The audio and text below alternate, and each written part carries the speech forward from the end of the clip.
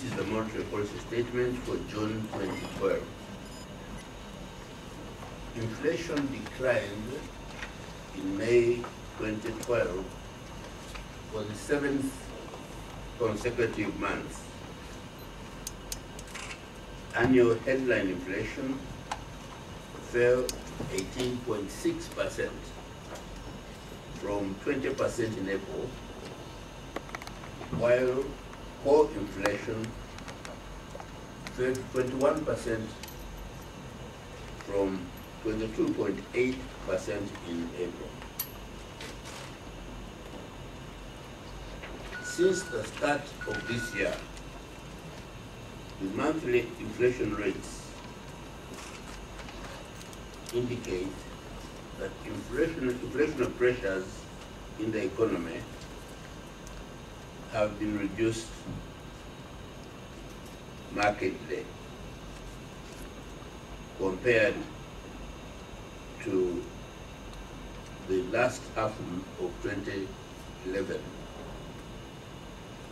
Monthly headline inflation averaged only 0.8% during January to May 2012, compared to an average of 2.2% per month in the final month of 2011. The decline in monthly core inflation has been even more notable. Monthly core inflation averaged only 0.3% during January to May 2012, compared to 2.6% in the final 5 months of 2011. Monthly non-food inflation has also been subdued since the start of 2012, averaging only 0.6% compared to 2.6% in the previous 5 months. It is now clear that this inflationary momentum in the economy has solidified. I think I should repeat that. It is now perfectly clear that the disinflationary momentum in the economy has solidified, providing further evidence of the effectiveness of the tight monetary stance pursued by the Bank of Uganda. However, on the downside, real economic activity has stagnated in 2011-2012, mainly because of subdued domestic and external demand.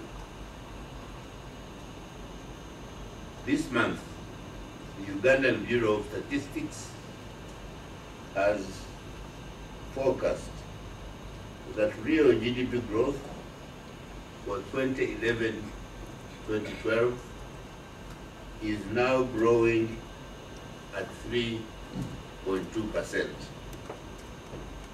which is below the economy's potential sustainable growth rate of 6-7%.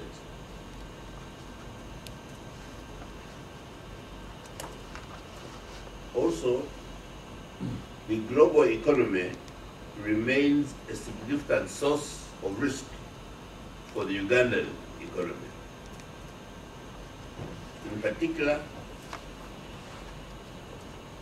there is the possibility that the problems in the euro area could trigger turbulence in the global financial markets. This in turn could have adverse effects on the exchange rate in Uganda, as well as in other frontier markets. Although the Bank of Uganda does not target a specific exchange rate, I want to assure you that the bank will act decisively to avoid disruptive shocks to the exchange rate emanating from volatile short-term capital flows.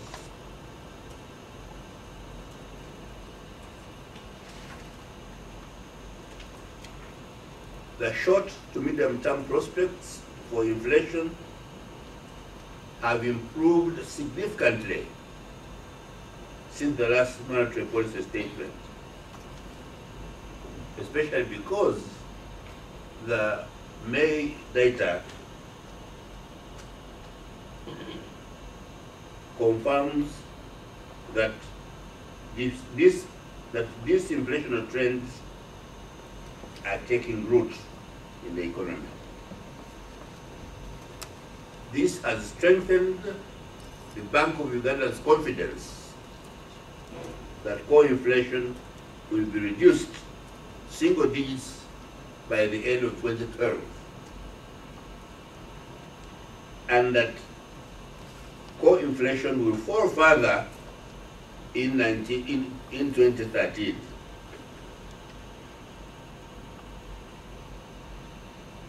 The policy priorities of the Bank of Uganda are to maintain the disinflationary momentum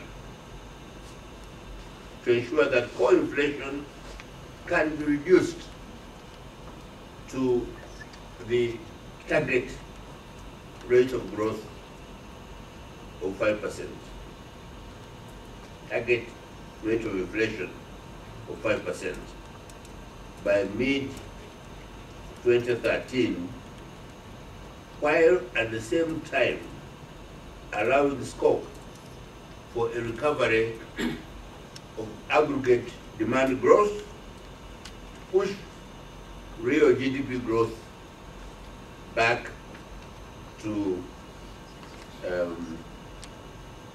its potential growth rate in 2012-2013.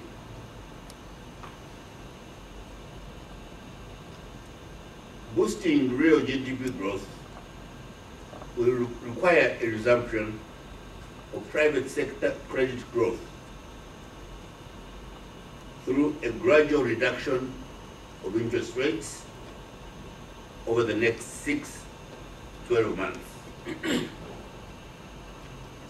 The Bank of Uganda hopes that moderate rates of bank credit growth can be achieved in 2013, and that this will be consistent with continued disinflation and stronger output growth.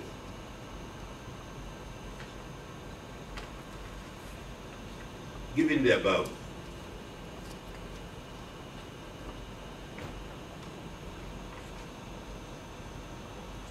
Bank of Uganda believes that it is opportune to ease monetary policy slightly, and will therefore reduce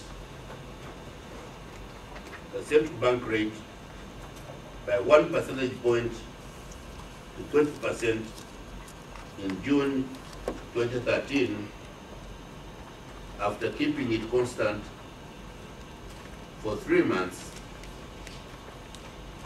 for the last 3 months.